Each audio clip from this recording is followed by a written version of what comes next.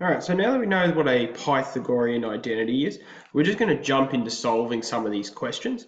All right, so if sine theta equals 0.4 and theta is between 0 and 90 degrees, find cos theta. All right, so first of all, sort of what's the question asking? Well, we've got a unit circle. We're in quadrant one. And there's some angle, I don't know what it is, but the y value, so it must be a bit like this. There's some angle there, and sine of that angle is equal to 0.4, which you would know is the y coordinate there. We're going to find the x coordinate here, which will be cos theta. Okay, you don't really need to draw all of that. I just sort of wanted to talk about what this question was, but we can solve it sort of purely algebraically. Pythagorean identity is going to help us.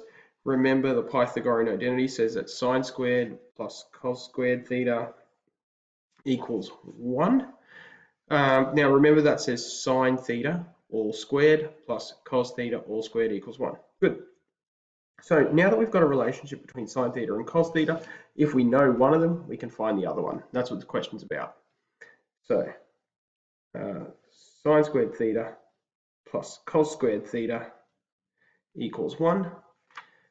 Now we've got a sine theta of 0.4. So sine squared theta is going to be 0.4 squared.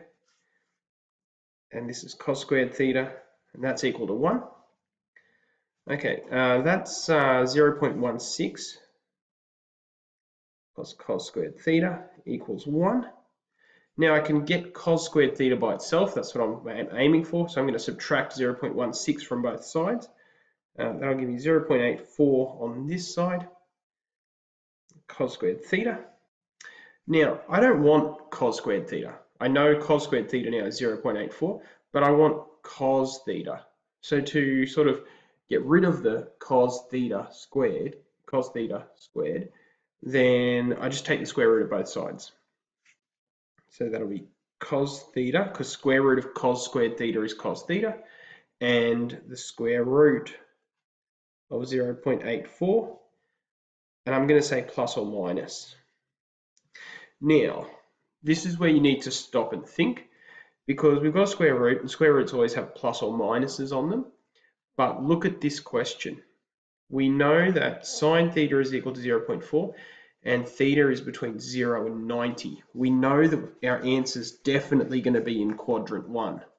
And if our answer is definitely in quadrant 1, cos of any angle in quadrant 1 is going to be positive, C-A-S-T.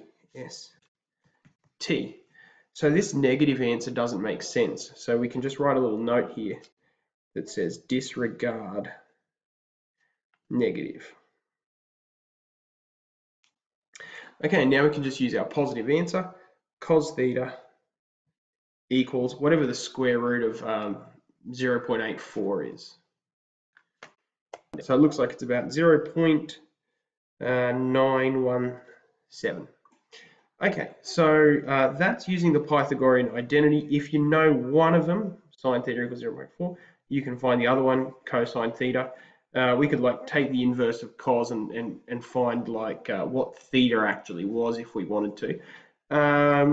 Just before we go, I might just add one small complication to the question. So here's my small complication. If I know sine theta is equal to 0.4 and theta is between 0 and 90, instead of finding cos theta, why don't I find tan theta?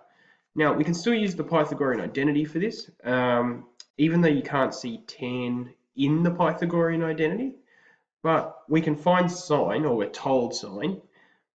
We can find cos using the Pythagorean identity, and you should all know that tan theta is equal to, make sure we get this in the right order, sine theta over cos theta.